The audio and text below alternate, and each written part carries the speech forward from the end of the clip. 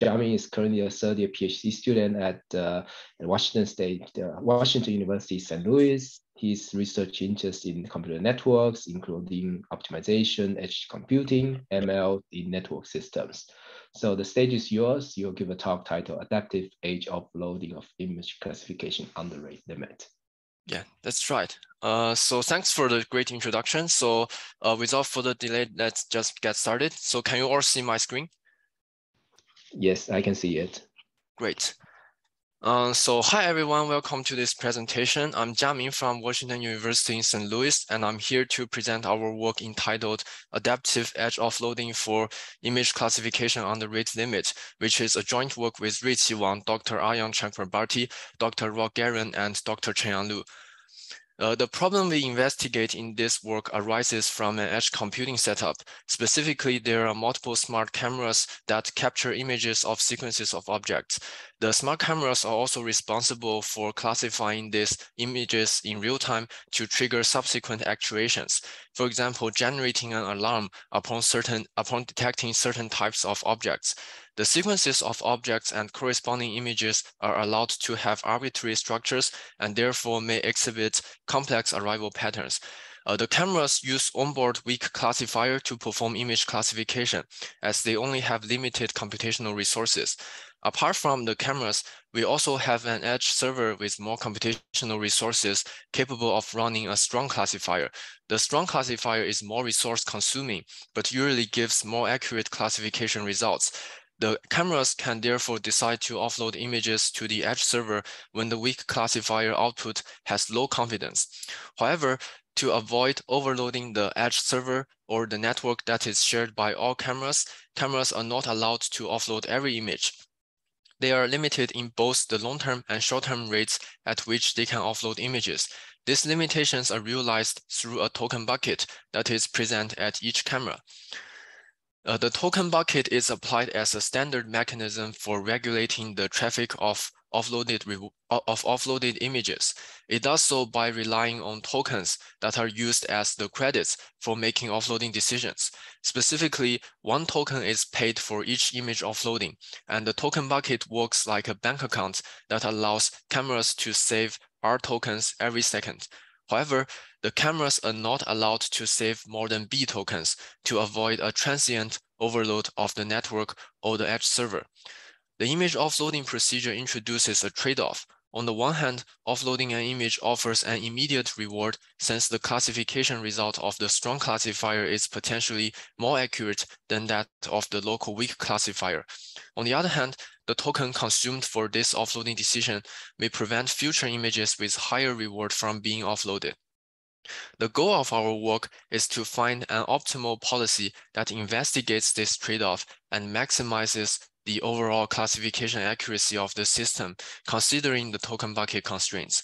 For modeling purpose, this is approximated using a standard objective function in reinforcement learning, which is formulated as the sum of discounted offloading reward over an infinite horizon. There are three key challenges for developing a solution.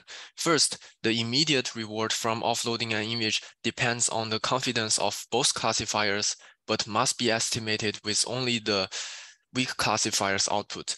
Second, the solution also needs to predict future reward since the trade-off we introduced involves comparing the immediate reward against the impact on losing future offloading opportunities.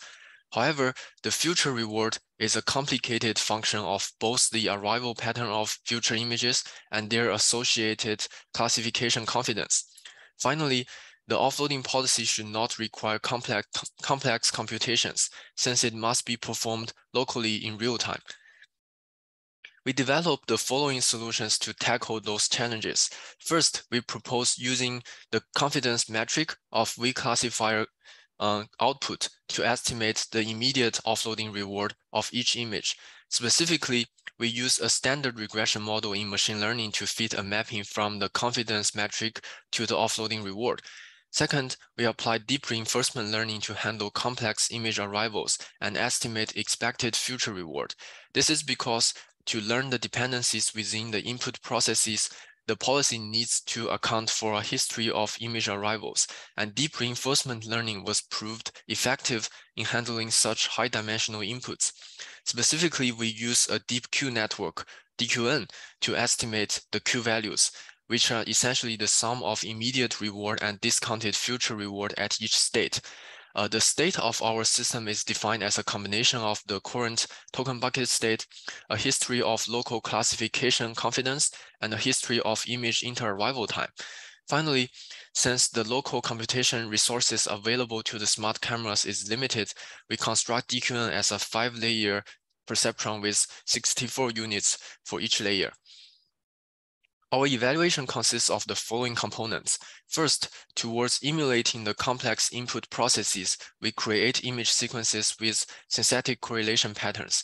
We investigated correlation patterns in both image arrival rate and consecutive classifier confidence. Second, to quantify the performance of DQN, we compare it to 3 baseline offloading policies. The first one is a lower bound policy that offloads R percentage of images with the highest offloading reward estimates. The lower bound policy is not feasible, but it marks the best possible performance we can hope to achieve. The second is a fixed threshold baseline that attempts to offload the same subset of images, but needs to respect the bucket size constraints that may not offload some images due to the lack of tokens. The last policy is an MDP policy that shares the same objective with DQN, but is oblivious to possible correlation patterns and assumes a constant image arrival rate and RID distribution for classification confidence outputs. We demonstrate the performance benefit of DQN and show its low computational overhead using an edge computing testbed. We consider a token bucket configuration with a token rate of 0.1 and a bucket size of 4. In the first set of evaluations, we focus on image sequences with correlated classification confidence. In this figure, the x-axis and y-axis represent time and image reward estimate respectively. Each dot represents an image arrival and is color-coded according to the offloading decisions made by DQN and the MDP baseline. As is shown in the figure, we create image sequences that toggle between subsequences with high and low reward estimates. The figure shows that DQN learns the correlation structure and consequently adapts its offloading policy according to the range of each subsequence. When DQN expects high reward images in the near future, it behaves more conservative than MDP and generally offloads images with higher reward estimates. Conversely, when DQN anticipates future images with low reward, it behaves more aggressively than MDP by offloading images with relatively low reward to avoid wasting tokens. We next control the correlation level of image sequences through 2 parameters of the synthetic correlation we created. In these figures, each point reports the average top 5 loss, which is a standard image classification error metric with lower values indicating that the model performs better. As we can see, DQN consistently outperforms MDP and the baseline as we fix one of the controlling parameter and change the other. Correlation decreases as the 2 parameters increase, which is why DQN and MDP perform similarly when either is large enough. In the second set of evaluations, we switch to investigating correlation in how images arrive by alternating between periods of high and low arrival rates. As before, DQN's better performance lies in its ability to adapt to changes in arrival rate. In particular, when arrival rates drop, as is shown in the right-hand side of the figure, DQN becomes more aggressive in deciding which images to offload by selecting images with lower reward estimates to avoid wasting tokens. Similarly, we observe that DQN consistently performs better than the other policies across different levels of correlations. Finally, we demonstrate the runtime efficiency of DQN by implementing it in an edge computing testbed that involved a Raspberry Pi as our camera. a Wi-Fi connection as our shared network, and a mid-range server equipped with a GPU as our edge server. As is shown in the figure, the runtime overhead of the DQN policy is minimum compared to the processing time of the weak and strong classifiers and the network transmission time. In summary, in this work, we developed a DQN-based approach to optimizing offloading decisions in an edge computing setting and demonstrated that a lightweight DQN model is capable of learning complex input processes, including correlation in both image arrivals and classifier outputs, as well as the impact of token bucket state and its constraints to future offloading decisions.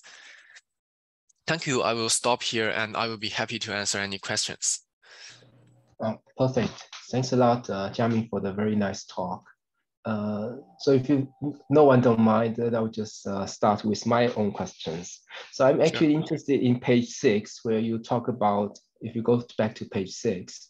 So the thing is that you have this correlations, the first sub-bullet point, the correlations in image classification confidence and or arrival patterns. So one thing that is not very intuitive from my side is that is this somewhat like artificial thing that you created, or can I have some real example to demonstrate that yes, the classification confidence has a relation with arrival patterns? So this is unclear from my side. Can you explain a little bit about how this synthetic sequence can be mapped to the real world setup? Okay, sure. So actually, this is a very good question, and this is one of the biggest challenges in developing evaluation for our work. So in our work, the synthetic correlation we created is the correlation we created is purely synthetic. So it's just using some thing that is purely artificial. So if you look at the figure I just demonstrated, the y-axis in this figure represents the confidence estimate of each image. So if the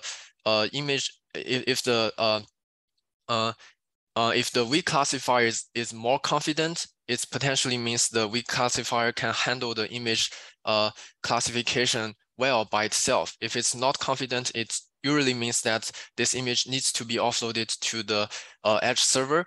And in this figure, we can see that the correlation we created is purely synthetic. There is nothing special about this correlation. And the reason we do it is because currently we could not identify a data set that contains natural correlation, and it has a nice sequence of images that contains natural correlation for image classification.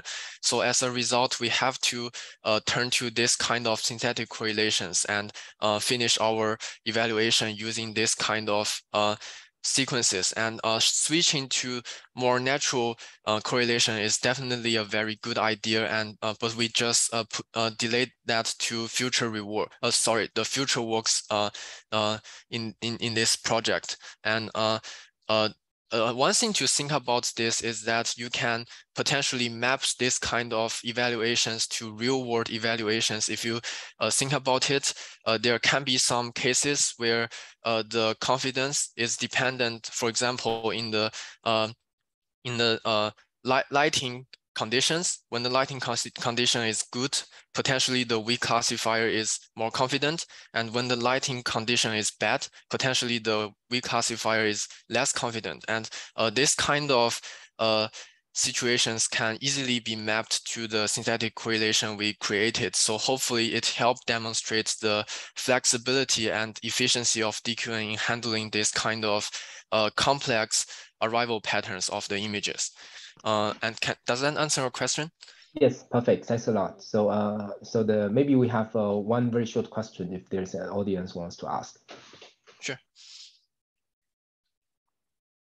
Okay, so then silence means no. So then thanks a lot, Jiaming, for the very nice talk. So then we will fire up to the second one. So Zhiwei, by the time you are firing up, I'll just introduce yourself.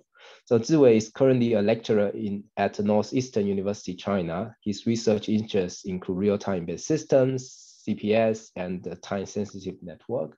So this work is titled Rerouting and Rescheduling of the time-triggered faults for fault tolerance in time-sensitive networking. The stage is yours. Okay, thank you. Can you see my slides? Yes, perfect. Okay, great. I'm Feng from Northeastern University, and our paper is online rerouting and rescheduling of time trigger flows for fault tolerance in time-sensitive networking. And the aim of our paper is to recover the reliability when some fault occurs. So I will introduce our paper in the following 5 parts. Transient is short for the time-sensitive networking, and there's very parts of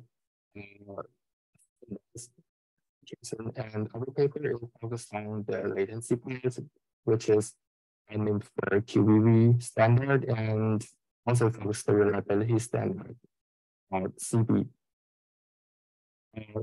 QVV is also named for time of value shaper. That means in each port, it has 8 gates, and each gate is connected with a gate. Each queue is connected with a gate, and the gate has 2 status. One is open and another is closed. When gate is open, the flow buffer in the queue can be transmitted to the next one. While the gate is closed, the transmission cannot be allowed. The gate's behavior is time trigger and is periodically repeated in the period. The transmission is non-preemption. The CB is also named for frame replication and limitation for reliability. Short for FRER, the aim of CB is to find duplicate copies of each frame over multiple different passes. For example, the frames are replicated at the source and transmitted through the separate passes to the destination. And at the destination, the duplicates are eliminated. Well, one question was that the reliability is decreased when any link is broken. So so our paper is to extend the static offline approach of FRER to have online incremental rerouting and rescheduling functions that can recover the reliability when the thing occurs. In our algorithm, then it can hold of two phases. One is offline that can guarantee the reliability when the network is set up, and when there is online phase, it can recover the reliability online. So to illustrate the steps from offline phase, and we see the links in the network have the same bandwidth. Well, I need to say that the same bandwidth is just for this example, and I really can use multiple bandwidths. The thing F1 is from V1 to V8, and we say that the network reliability requirement can be assigned to tolerant at least one permanent and transient fault, respectively. So in offline, the first step is that we collect 3 redundant passes for F1, and we choose the shortest passes, such as the green one and the red one. And next, we allocate time slot or a size for the message that can transmit through the different disjoint passes, and it can receive at the with 8. And last, the learning the standard routing reserved for the online phase. Opinion fault occurs, and maybe the reliability is decreased, and how to recover the reliability is in our paper we have 2 steps. One is rerouting and another is rescheduling. In the rescheduling, then we find the earliest feasible link at duration to transmit the feeder flow, assuming that the path and the schedule from existing flow stay fixed and cannot be modified.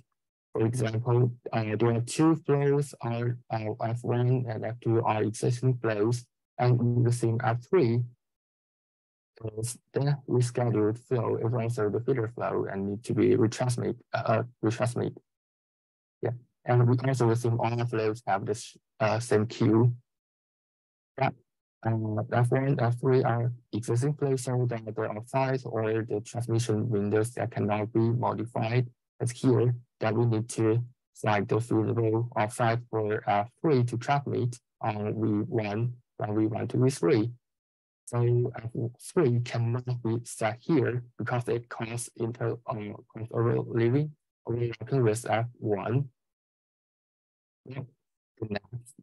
The next offsite, the F3 set here, but it also can cause interleaving with F2. The interleaving is the different transmission order that can between the route device and delivered from the device. For example, that F2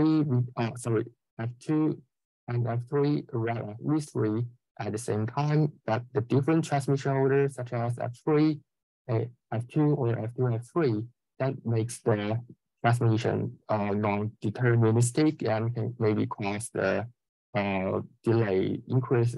So the timing encountering cannot be granted in TSN. So in some paper that we propose two solution to avoid interleaving. One is to cite different queues, and another is to cite non-overlapping time slot to transmit these two flows that share same switch. So for this idea, we find the offsite of 3 to transmit it. So for this idea, we can find all offsites in each link and it around all the times and during the hyper period. But one question also is that in this step, we also to cite the offsite to transmit the feeder flow, but how to choose the path? In the speaker that we tentatively select the path with the minimum worst case end-to-end delay to allocate offsites. And we need to say that the path is in the side that collected in the offline phase. So the next step is to need to estimate the worst case delay of the considered flow. So we need to know the interference.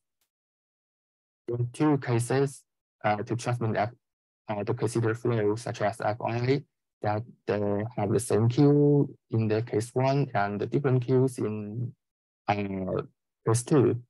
Well, no matter which cases that the inferences can be summarized as the considered flow itself and the interference on same link and the other links. So that we can use the fixed point search policy that can obtain the worst case delay from the first link to the last link, and then we summarize the worst case, the odd delay in the route that we can finally obtain the worst case end-to-end delay of Fi. In this slide that we summarize our online phase that when a payment fault occurs, that first we knew the failed link and estimated the worst case end-to-end delay, and rerouting the slide path. Rerouting is the slide path with the shortest delay. Well, if it can be scheduled, the offsite can be assigned successfully. Well, if it failed, then we signed messages copies on the duplicate passes with the minimum delay and allocate time slot with in the route. In this paper, we use DOR to metric our reliability level. The DOR is the degree of redundancy. For the priming fault, the DOR is the number of redundant passes, and for the changing fault, is the number of redundant message copies. So in online recovery, there are two cases. One is to use the disjoint passes to transmit the feeder flow that both DOR for permanent and changing fault can be recovered. And in case 2, that we use the duplicate route to transmit the filter flow that the only DUI filtration fault can be recovered. And our experiment shows that no matter the minimum DUI or the average DUI, that our algorithm shown as green line, a blue line is better than the state of art shown as the green line.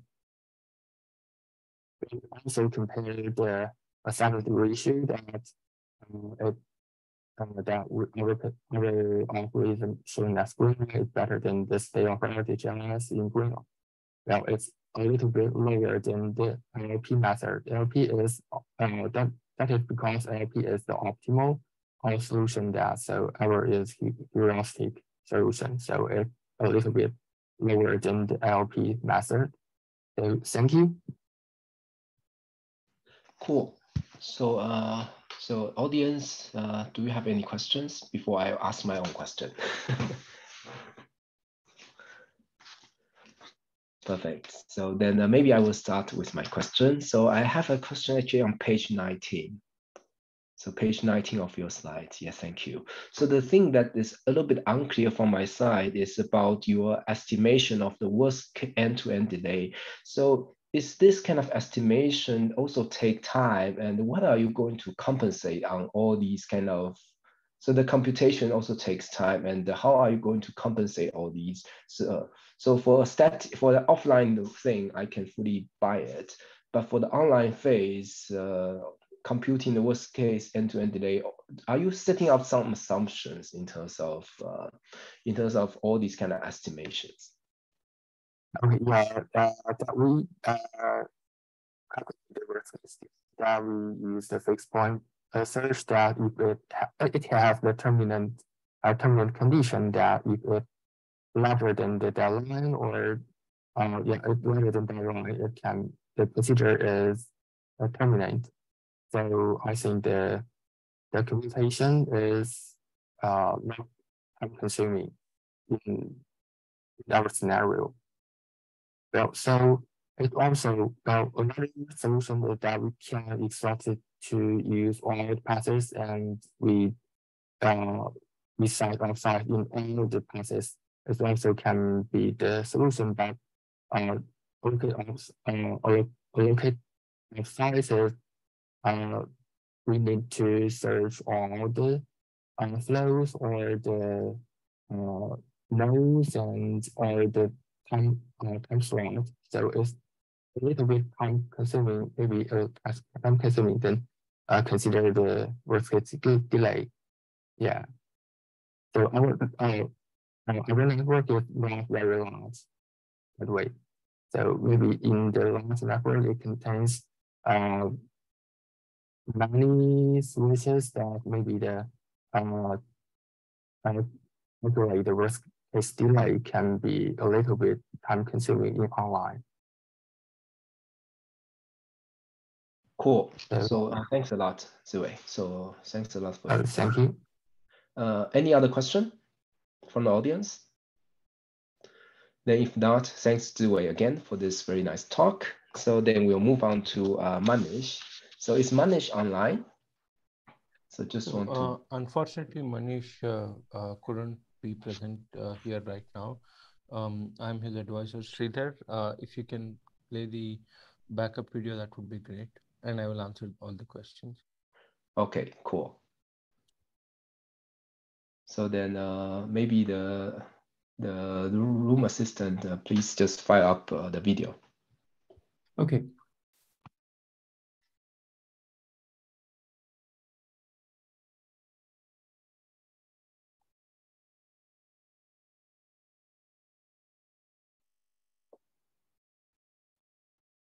Hello everyone, my name is Manish Goyal.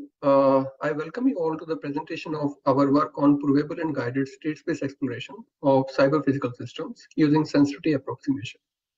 This is a joint work with Miheer, Dewaskar and Parasara Sridhar Duggirala. A cyber physical system involves the integration of software with embedded control system, where this integrated system interact with the physical environment. We have numerous CPS examples all around us, such as airplanes, unmanned aerial vehicles, medical monitoring, smart grid, autonomous cars, including their miniature version called F110. Although they have garnered a lot of interest in the last 2 decades, cyber physical systems or such software operated systems have been in use for quite some time. But most of them are deployed in safety critical applications. So there have been mishaps and it comes at a cost, right? But for every failure, there has been a success story where a software operating system either saved a system from crashing or even saved a life. So it is imperative to invest efforts not just into the design of CPS, but also in the analysis. But analyzing a cyber physical system is challenging for 2 particular reasons. First is the system complexity. As the system complexity is advanced, control algorithm also becomes complex, right? And at the same time, increasing government regulatory requirements and functional specification, which primarily include safety and efficiency, are also becoming complex. So people use 2 types of techniques to analyze the cyber physical system, primarily 2. So one is reachability analysis. Such tools tend to compute an over approximation of the reachable set, but computing such over approximation is hard and is computationally expensive. At the same time, if we have nonlinear dynamics, if the constraints are nonlinear, objective function is nonlinear, then that also adds to the complexity of the system, right? And in this work, we look at neural network control systems. On the other hand, falsification, which is a slightly weaker notion, tends to find a counterexample if it exists. A falsification tool performs stochastic optimization, but it is not geared towards exploring the space in a guided manner. And they also do not provide convergence guarantees. So the question we ask in this presentation or for our work is whether we can exploit some system properties in order to perform systematic and provable state space exploration. The system property that we look at in our work is called sensitivity, which has 2 notions. One is forward sensitivity, which is the vector difference between trajectories at time t, right? This phi v, as you can see. And inverse sensitivity is the notion of sensitivity in inverse time, which gives us the perturbation required to displace the trajectory by v at specific time t.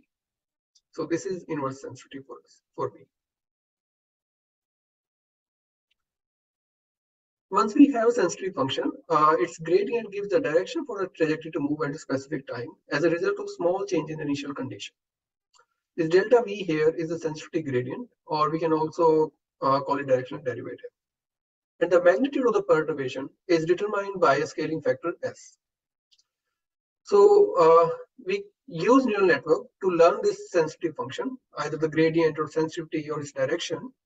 Then we use this learned neural network to perform state space exploration, which is to reach a given state at a given time t. We are also able to provide a bound on the number of iterations needed for convergence of our state space exploration algorithm. So for a given state space, we sample a fixed number of trajectories and use this trajectory to form the input and output pair for the neural network. We feed these input-output pairs to the neural network so that it can learn a given sensitivity function or inverse sensitivity in our work. So once we have an approximation of the sensitivity function in the form of neural network, we perform state space exploration, where we start with an anchor trajectory and a given destination state and time t, and see how far this anchor trajectory is at time t from the destination. We use that vector to find an approximation of the inverse sensitivity in the initial state, and we move in that direction by a specified amount. And the next trajectory that we sample after moving in that direction gives us the new anchor, and we go on from there. So the algorithm continues until we reach the destination or some specified neighborhood around the destination. So NExG provides a lot of feature where we can either customize, like at what frequency do we need to sample the anchor trajectory, or what should be the scaling factor, by what perturbation should we move in that direction, or a designer can also customize the direction in which they want to move, right? So in this example, in the left-hand side, we sample anchor after each iteration, whereas on the right-hand side, we sample anchor after 3 iteration of the neural network approximation of inverse sensitivity.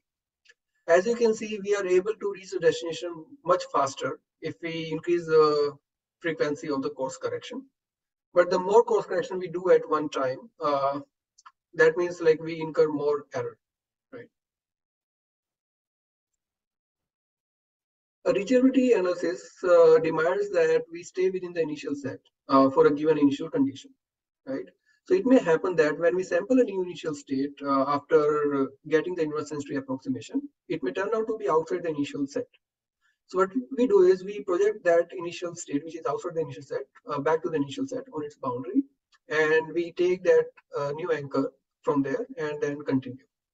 As you can see, our algorithm is able to satisfy these initial conditions. As it hits the boundary, it makes a detour and continues from there.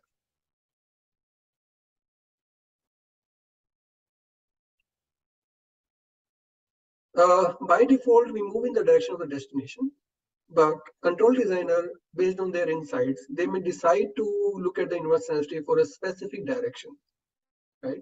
So our NExG framework allows the control designer to specify some customized direction that they are interested in exploring.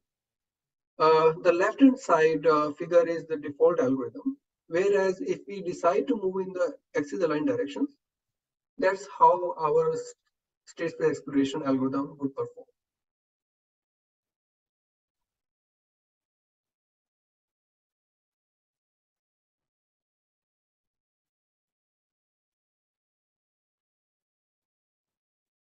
We can also use our state space exploration algorithm to perform some sort of set coverage analysis. I won't go into the details, but for a given approximation of some reachable set at time t, we can sample a number of states in that, and then see how many states in those sampled ones are reachable by our state space exploration algorithm. So this gives us some insight on like how good or bad the approximation of the reachable set is, and it also tells us like how good our algorithm is in order to find how many states are reachable. So on the left-hand side, we have a coarse approximation of the reachable set, but in the right-hand side figure, it's much compact representation of the reachable set. That's why almost like 185 states out of 200 are reachable. And finally, falsification, where the objective is to find a counterexample if it exists. STLERO is one of the most widely used falsification tool for cyber-physical system. It performs stochastic optimization based on a metric called robustness, which determine how far or how much in the unsafe set the execution is. As you can see, it performs this stochastic optimization. That's why the sampled initial states are all over the place in the initial set. Whereas NExG, it performs falsification in a much guided manner and is able to find a falsifying execution much faster as compared to STLERO. And our evaluation also exhibit that NExG achieves a considerable performance gain both in terms of number of iterations as well as the robustness of the counterexample. A designer can also use NExG for obtaining an execution for suboptimal performance specification. Suppose they are interested in finding an execution in the neighborhood of the unsafe set. Given how guided this NExG framework is, we are able to find such execution much faster. And it may happen that STLERO, because of its stochastic nature, may not obtain a counterexample even after 100, 200 iterations, right? But whatever the best trajectory it gives, it's still better than some random trajectory. So we can use that best trajectory as our reference starting anchor trajectory in order to perform state space exploration and be able to find a counterexample much quicker. So NExG can supplement an existing falsification tool. This is the convergence theorem, where the bound on the number of iterations is a function of scaling factor, course correction, gamma, which is a function of system, and the neighborhood around z, and how much distance we started off with. Without going into details, the takeaways are our state space exploration procedure terminates even if we only have access to an approximation of the sensitivity function. And the rate of convergence of our algorithm is linear in the number of system iterations. So in this work, we showed how we can use neural network to learn sensitivity function of complex cyber-physical systems.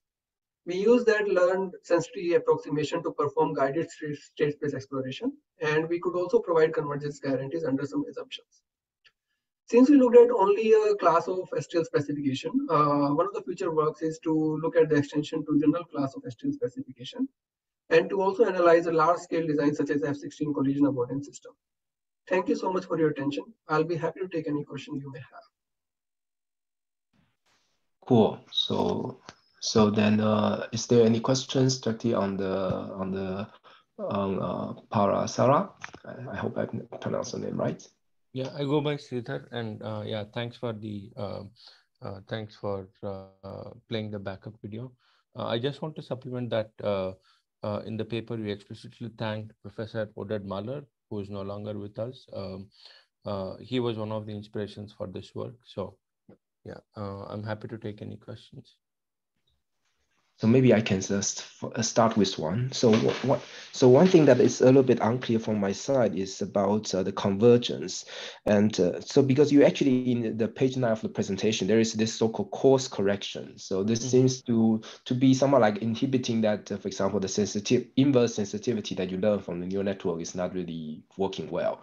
So the convergence guarantee, why isn't it somehow like related to the frequency of course correction? So I didn't, based on the theorem that it is stated, it seems that if I, for example, never do course correction, how can I guarantee convergence?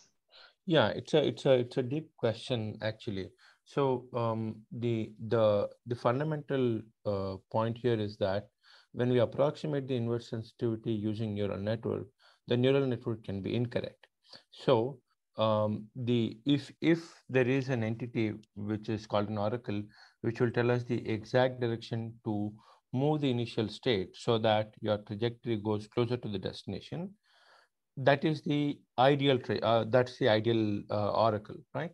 However, we don't have access to oracle, but instead our neural network is an approximation, and it will take the trajectory in a direction that is slightly off, right? So if you purely trust a neural network and use the inverse sensitivity approximation, and if you let it run its course, then because you have learned the inverse sensitivity incorrectly, you will reach a state which is not the destination, right? So the course correction are an important part of this process, which will tell you how far you have moved from the destination.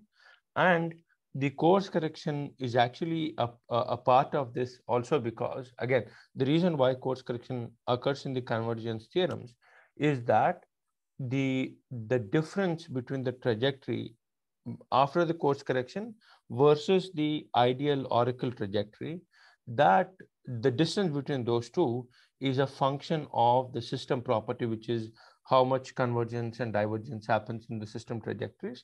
And also, it's also a function of how much time or how far apart are the initial trajectory from the course correction. So the short answer is that we have to do course correction because we don't learn the exact sensitivity and we learn only an approximation of it.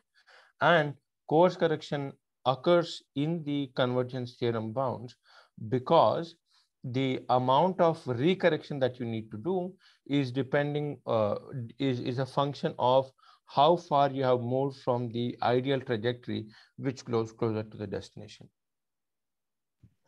Got it. So I think that I got it wrong in the presentation of page 14 because he didn't mention about the course correction in the convergence theorem. So I was a little bit surprised.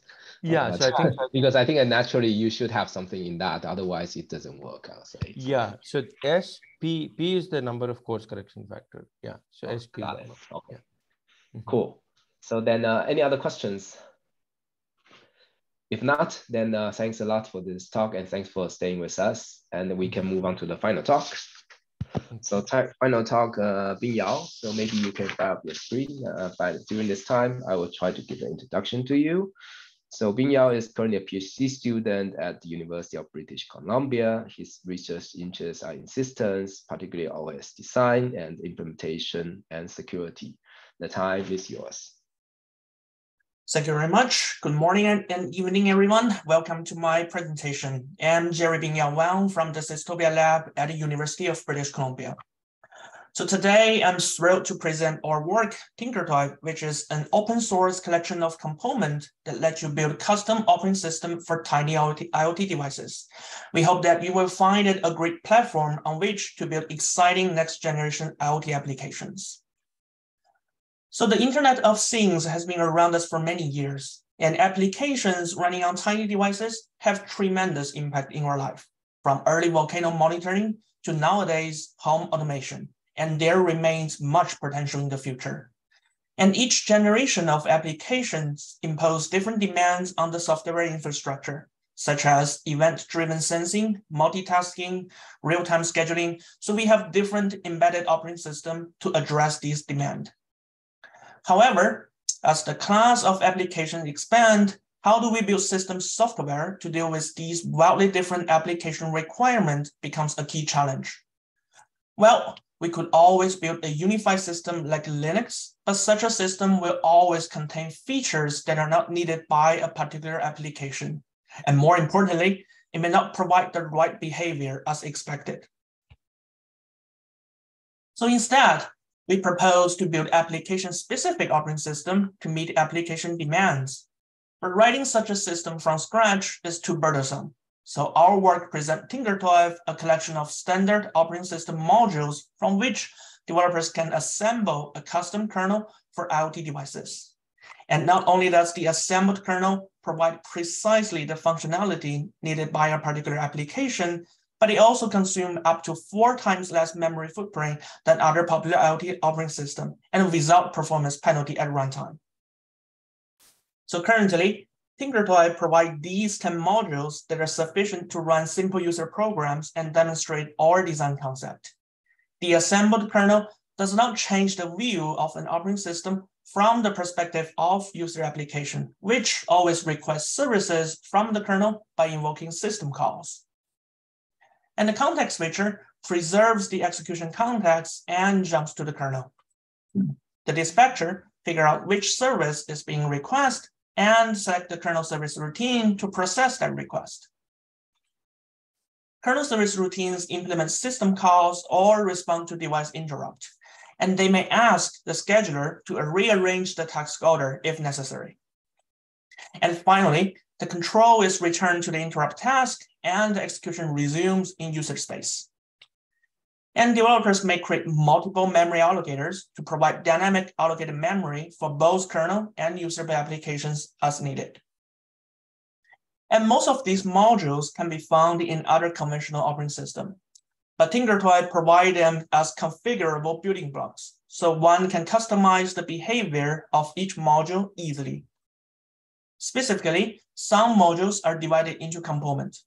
So developers can either switch one of those components to another pre-built one, or assemble the component from our building blocks, or even create a new component by providing their own implementation. Let's take the scheduler as example. A scheduler here is composed of 3 components: policy, event handler, and task constraint. The policy component manages the ready queue, reflecting whether the scheduler is prioritized.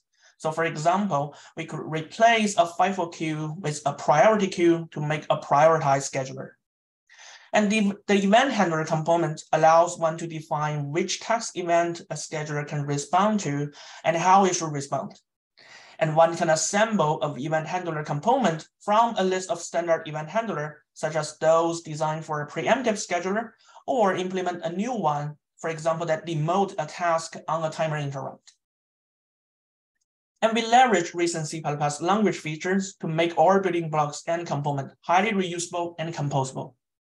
Specifically, some of the standard building blocks are represented as a functor, which is a C++ class that overloads the function call operator and has all the benefit of an ordinary class.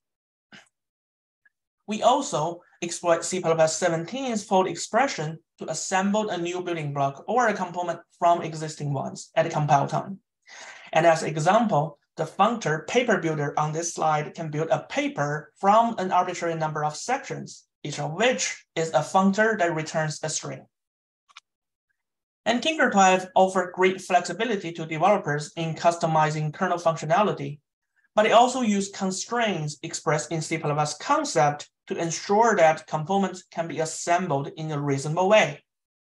C++ concept allows us to specify a list of requirements on a type, such as which member function the type should provide and which operator the type should overload.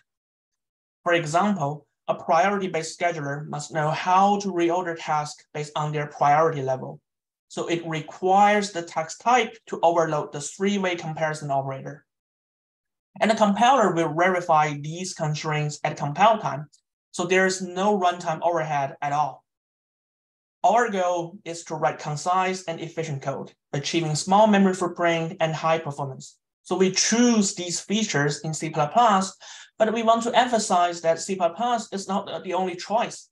And in fact, any languages that provide the right features will be fine. For example, Rust is gaining popularity in system programming, and its type treat mechanism provides functionalities similar to C++ concept. And finally, once developers finish customizing each component, they assemble the module back from these components, and similarly assemble the kernel from those modules. And that's the core design concept of TinkerToy. We want to know how much effort it takes one to assemble a custom kernel for a particular IoT application, and how the memory footprint and runtime performance compare to other popular IoT operating systems. So we built an automatic watering system that requires 3 different kinds of kernel: a monitor kernel for applications that fetch the soil moisture level, and an actuator kernel for applications that controls the water gate, and a gateway kernel for applications that act as a transparent proxy, translating co-app messages to HTTP messages and vice versa. And we choose these 3 kernels carefully to reflect first and second generation sensor network operating system and emerging third generation system that runs on intelligent IoT devices. We were able to assemble these kernels in less than 200 lines of code, and most components are assembled from building blocks in a few lines of code. But we must implement the mapper to connect system call to their corresponding kernel service routines. And the rest of the kernel is dominated by the interrupt service routine and the bootloader, and TinkerToy does not yet provide building blocks for them, and we are actively engaged in making it easier for developers to write device drivers and the boot sequence. We measure the flash and the memory footprint and find that the assembled kernels on average consume 4 times less memory than other popular IoT operating systems, because all the data structures and functions in the assembled kernel are designed specifically for a particular application, and therefore there's no unused code at all. And as an example, a task control block is 12 bytes in TinkerToy's monitor kernel, but 64 bytes in FreeRTOS and 112 bytes in Zephyr. There are 4 event handlers registered on the system, so it is not a surprise that other systems require more memory. And we also measure the runtime performance of our gateway kernel by calculating the amount of time it takes the application to translate a single co-app message, and the result shows that the assembled kernel does not have performance penalty. And there are many avenues for future work, such as adding support for multi-threaded kernels, providing device drivers, exploiting hardware isolation mechanism, and synthesizing kernel modules with respect to formal specification. We demonstrate that it is possible to design system components and assemble realistic operating system in this manner. And once we have more building blocks, we believe that TinkerToy will be suitable for a richer set of applications.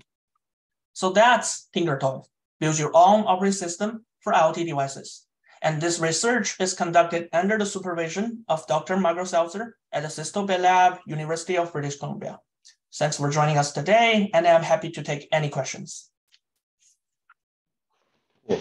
So, yep. So then, please, I saw the ordering none. Please, you can ask your first question. Yeah, thank you. Yeah, thank you for the presentation. I think this is a very nice piece of work and also a very nice presentation. I'm very impressed. And my question is, so my impression is like building RTOS with this elegant structure, which you can easily compose it. without a significant performance penalty, this is the dream of a lot of people, right?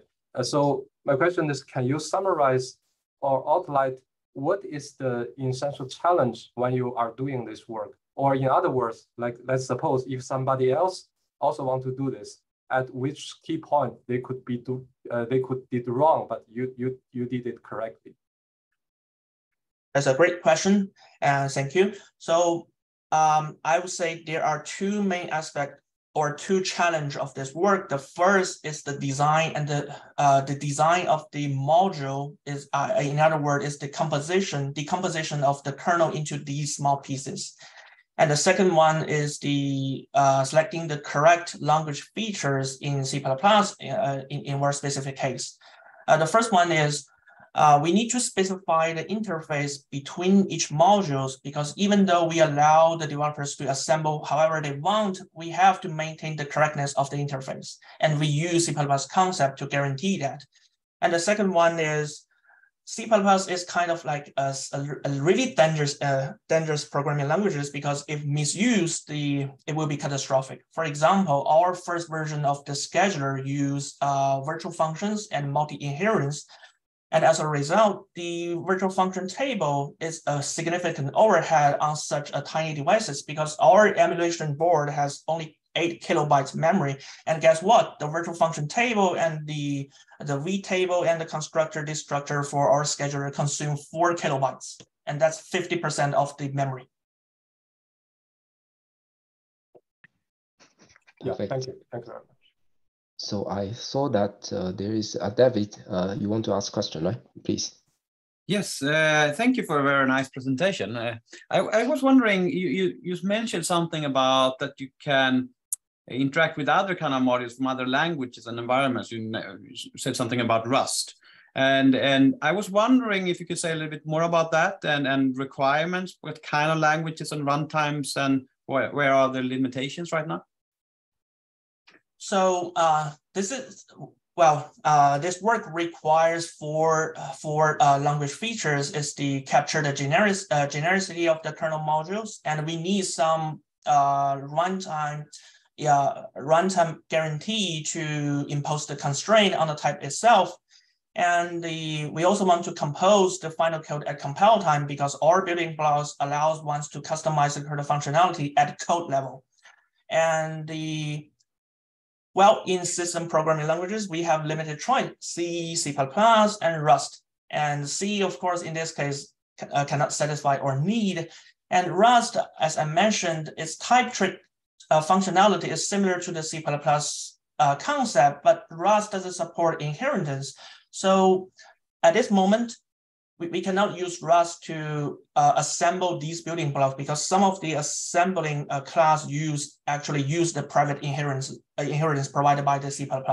So we are still exploring the design and implementation if we choose Rust to implement these building blocks. Does that clarify your question? Okay, so it's not possible with the current. I thought you said that you could connect with Rust, but then it's a limitation right now that it's not possible together with the Rust. If I understand. Yes, and we are still exploring the design and implementation in Rust. Yes. Okay, thank you. Cool. So maybe we can go for the last two questions, and you answer it in 1 minute. So the first one is from Nicolo. He or she actually asked about which platform do you now support at the moment by Tinker Toy? And this is his question or her question. And my question is actually, I found that the constraint that you specify, they are very local between layers. And it's somehow like unclear from my side why this kind of cross-layer constraint doesn't exist. And so what makes it, so I cannot really buy the relation that all the constraints seems to be local between layers. And so maybe you can just simply say that, well, this is the case. So two questions. First, which platforms are supported? The second is on local constraints. So right now, our Tinkertoy module support ARM Cortex-M3, and we do not have device driver at this moment. So if we want to use that, we have to write the device driver, the boot sequence, all the architecture specific and the platform specific code by ourselves. So we have another research project that works on the device driver synthesis, which is leveraging the program synthesis technique from the programming languages field and the strategic planning in the video game and artificial intelligence to make it easier to synthesize the device driver with respect to the formal specification. That's the first question. And the second question is, the constraints are everywhere, and some of them are local to this particular specific module or even building block. But some of the constraints, like this one, the prioritizable constraint is specific to the scheduler. But we do have some constraint, like for the for the interaction between each module. For example, in a dispatcher or your kernel service routine, you may ask the scheduler to rearrange the task order, and you do so by calling the corresponding event handler of the scheduler. And we have the constraint or the concept to specify that your custom scheduler indeed provide that interface. For example, if your system support task termination, and your scheduler has to provide the implementation of the task termination event handler. Got it. That makes a lot of sense. So thanks a lot. So then with these 4 wonderful talks, we can close this session. I don't really know if we have another one afterwards. If not, then we can close now. Thanks a lot.